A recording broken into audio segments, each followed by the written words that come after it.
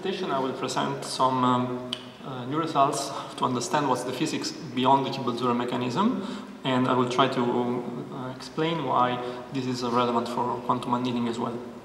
So these are the two groups I work with in the University of Luxembourg. This work was done mainly with the group of Adolfo. And so let me just show you all the people that work with me.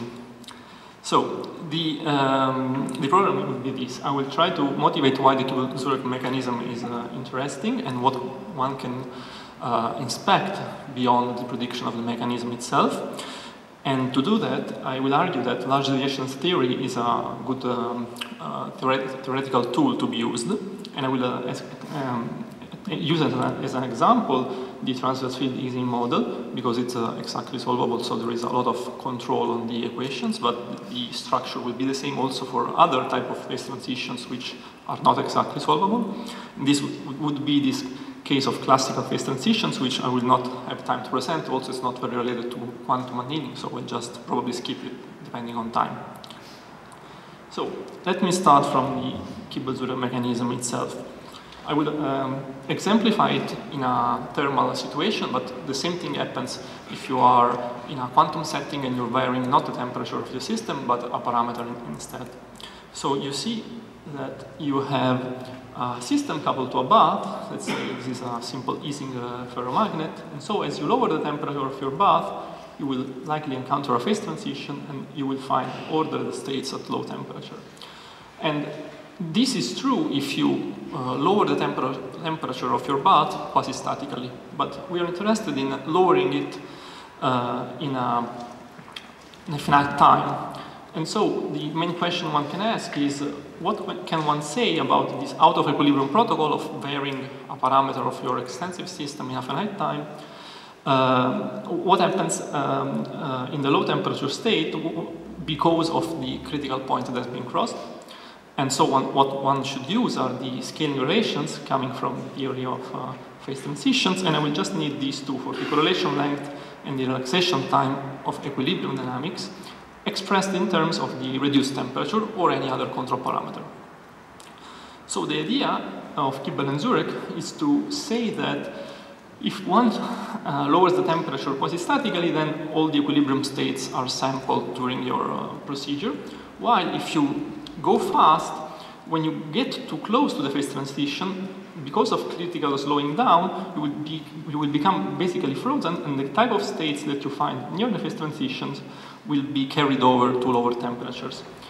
And so one can schematically split this schedule into an adiabatic region where you are able to follow your instantaneous state, because the relative rate of change in your parameter is much faster than the relaxation rate. So in terms of times, it's the opposite.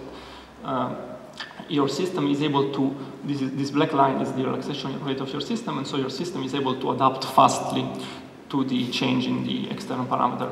Near the phase transition, this must diverge, so there will be an inversion, and here you get frozen. So using this simple understanding, one can predict quantitatively what is the number of, for example, topological defects formed in the ordered phase, so the number of impurities that are formed at the end of your protocol. So one has just to identify where is this phase out time here by equating the rate of change in the external parameter and the relaxation rate at equilibrium of your system. And from there, you can compute the correlation length at the moment of freeze out. And from there, you just assume that every linear separation given by psi hat, the correlation length that you have got frozen at, you will find a defect. So for example, here a vortex-anti-vortex pair. And using this simple linear annealing schedule with a time tau that quantifies how fast you are going, you find this nice formula here, which is relating the density of defects found in a completely out of equilibrium protocol to critical exponents that are instead given by the equilibrium criticality. So this is why this mechanism is important, because it's giving us out of equilibrium information from equilibrium information. So this is the main formula predicted by the Kibble-Zurek mechanism, which ends up here. So what can one see in real experiments is that this formula holds pretty well. So one takes snapshots of systems that have been cooled slowly or fastly, and there is actually a great dependence on the number of, here the topological defects are domain walls, so you have less domain walls if you have annealed slowly, because you have given the system more time to form large domains. You can also plot this data in log-law scale and find that the number of defects scale with the correct power law. These are, I think, the best data so far on a D-wave machine, which show in particular that what I've been talking about applies pretty well to quantum phase transitions as well. So, the Kibble-Zurek mechanism, as I presented it now, was applied to the average number of defects formed in the final state. But can we say something beyond this average number? Can we characterize the final state at a finer scale? So what one can do, what one would like to do, is to access all the correlations. But this is a bit difficult both from the theoretical and practical side. It is easier to start by accessing the fluctuations in the number of defects, because these go beyond the average, but they are easier to access, both from a practical and an analytical level, and still you're getting more information, so you can see how much of the Kibble-Zurek mechanism itself holds beyond this very rough average prediction. What has been done so far, there have been both theoretical and experimental studies. Here you see a sort of Monte Carlo 5-4 theory, and you see that actually the probability distribution of the number of defects changes with the annealing time. And what was found is that this probability distribution is quite consistent with what is called the Poisson binomial, which is basically the distribution of the sum of independent Bernoulli variables. Here instead, from the experimental data, you see that there is a very good agreement that with the prediction, with the same prediction here, because you see that the Poisson binomial distribution has the property that all the cumulants scale with the same power law that is given by the mean. And so this was well represented by this experiment. But can one say more? Can one understand all this feature from a unified perspective? What is the reason behind this Poisson binomial distribution? Well, a possible way to understand this is through large deviations theory. Let me just make this couple of slides to give a sort of presentation of what large deviations is. The large deviation principle is when you have this equation holding here. There is a log here missing, sorry. So you can look at this formula, which is correct. Basically, you're saying that you have a sequence of random variables depending on a large parameter n, and for large n, you get this simple form of the probability distribution. So just one function, I, which is called the rate function, is governing the probability distribution of your sequence of random variables at all different n. So you have found a simple scaling with n. This is a practical example to see what this thing looks like for the Poisson binomial distribution itself. So if we take x to be the sum of independent Bernoulli variables, one can do the computation exactly and find that the rate function is given by this form here. And so the function I of x, once you exponentiate it and multiply by n, governs pretty well the form of the probability distribution already at moderate n. You don't have to go to n 10 to the 6. If you already are, this is for example 100, and the curves are basically not distinguishable.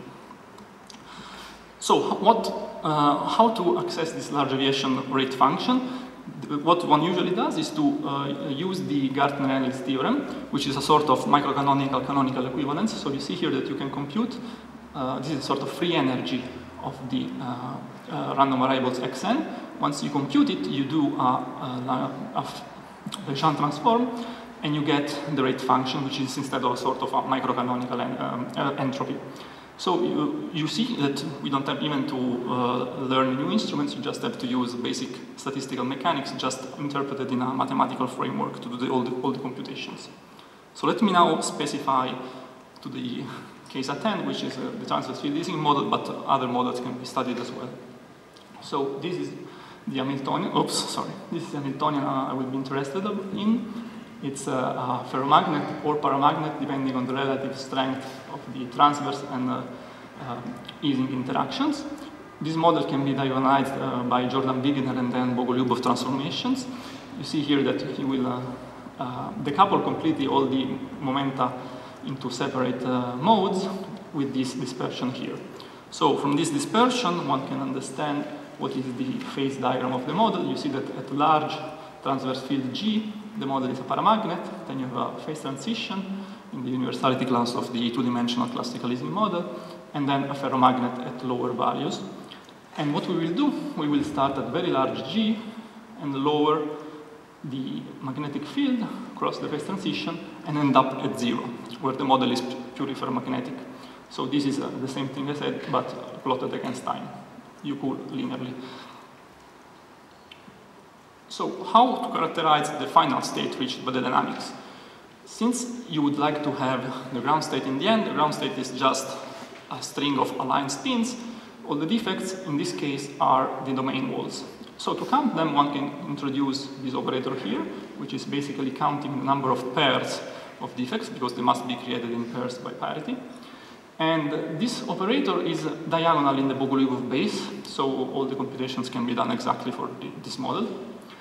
And these are operators, of course, because we are talking about a quantum model, but once you take a snapshot of your final state, you get a random variable, which depends on a large number n, which is the size of your system. So this is the setting to which one can apply large deviations theory.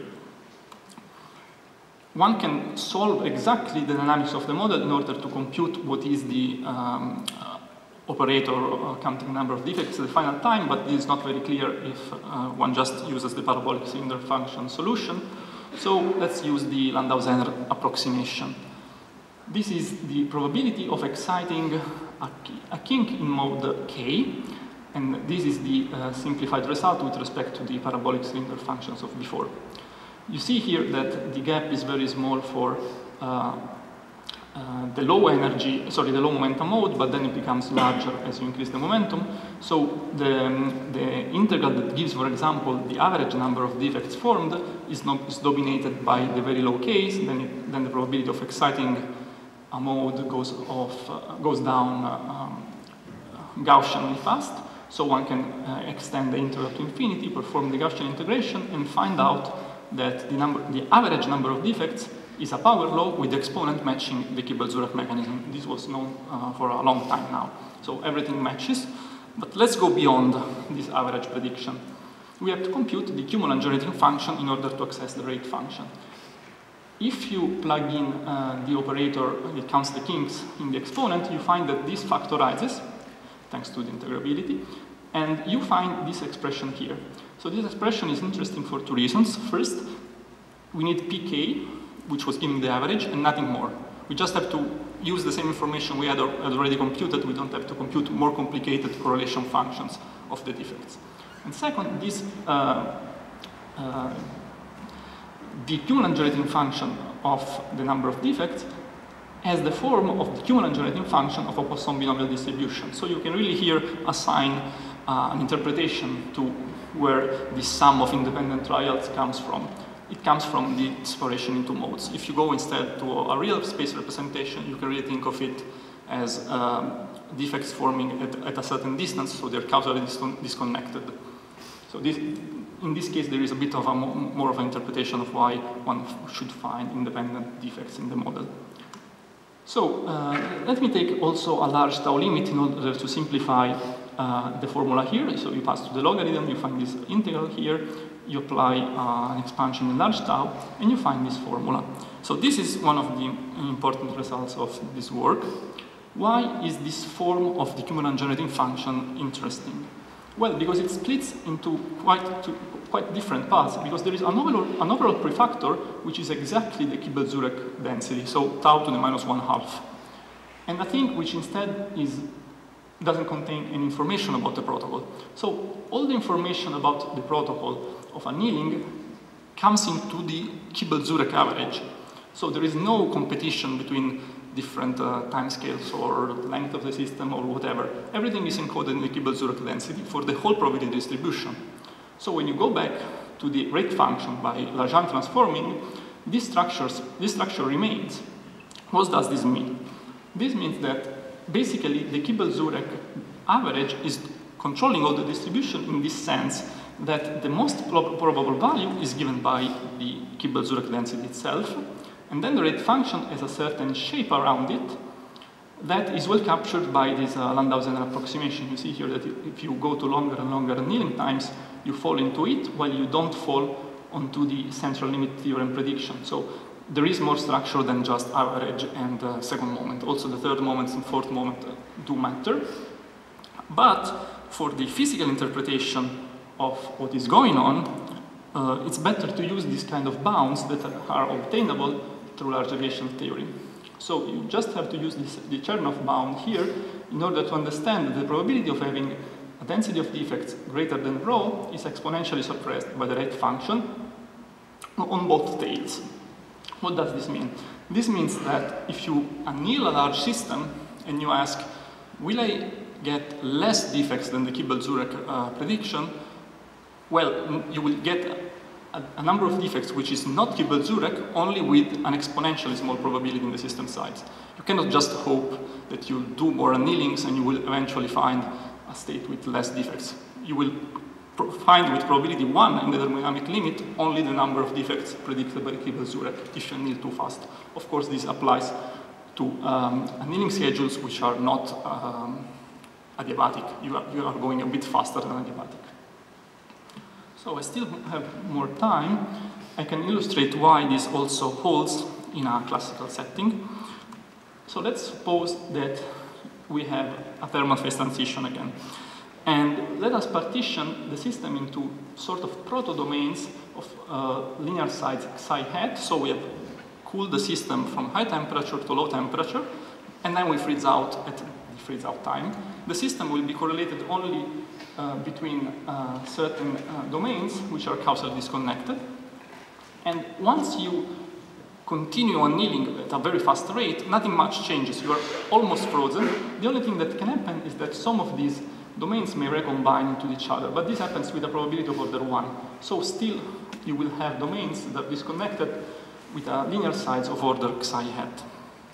So if you use this kind of simplified picture, you can work out what is the probability of finding a density which is rho, and if you use the formulas for independent defect formation because of this causal disconnection into sectors, into real space separated paths, you find that the rate function for this probability distribution is again given by a formula which has the same form that I showed you before. So there is this prefactor which is given by the Kibble-Zurek density. It has a universal meaning in the sense of phase transitions, plus something else, which is quantifying how much you deviate from the universal prediction.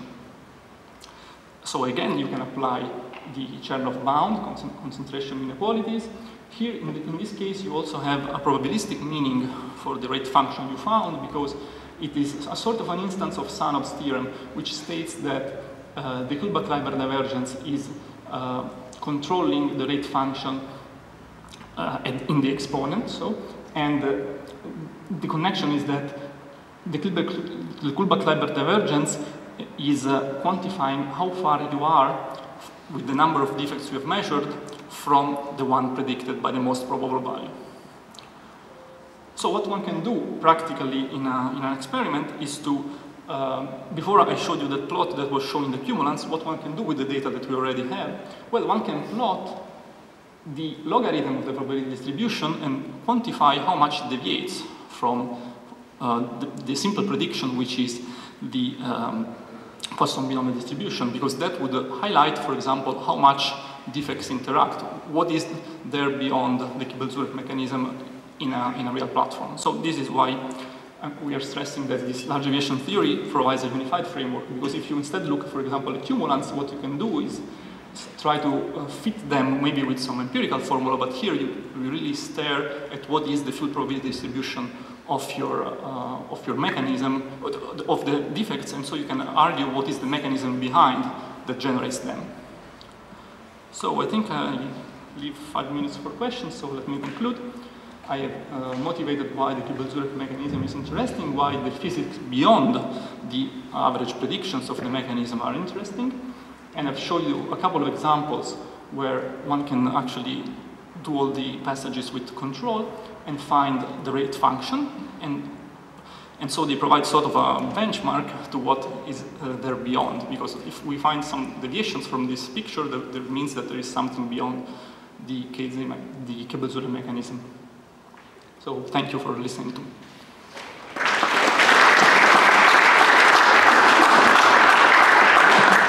Thank you very much, Federico. We have time for questions.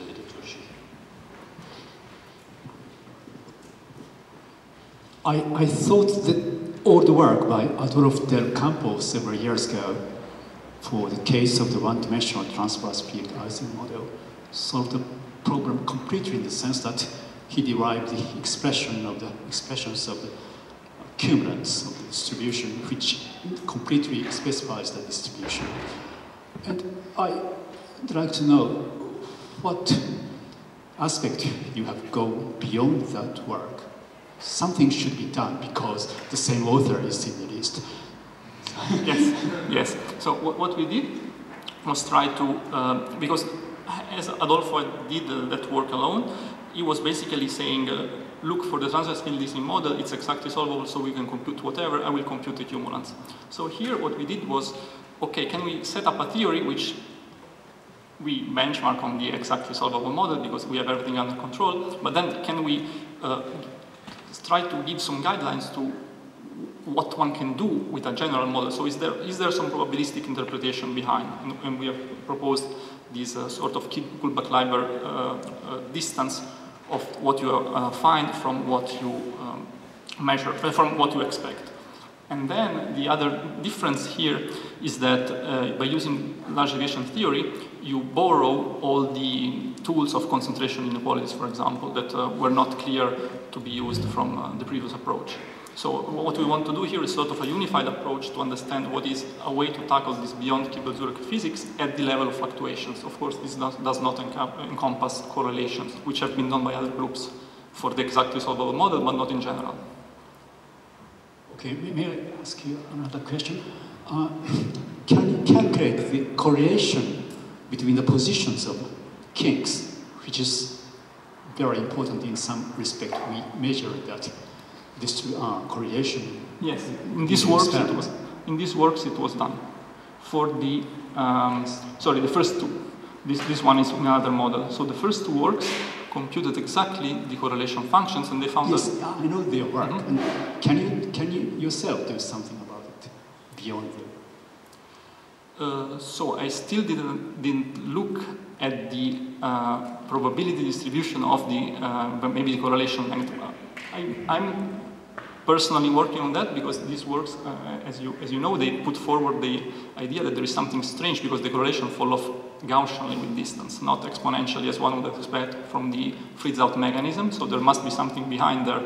And in particular, this work here by also Frederick Mössner, there was some sort of coarsening implied behind. So this is not very clear. Probably in the correlations, since you go to a finer detail even more, you will find Beyond-Kibble-Zurek physics in the sense that different mechanisms also are at play, like coarsening. But using large deviation theory is not that clear to me how, because this is more thought for the fluctuations in numbers rather than correlations. Thank you. Any other questions for Federico? If not, let's thank Federico one more time. Thank you.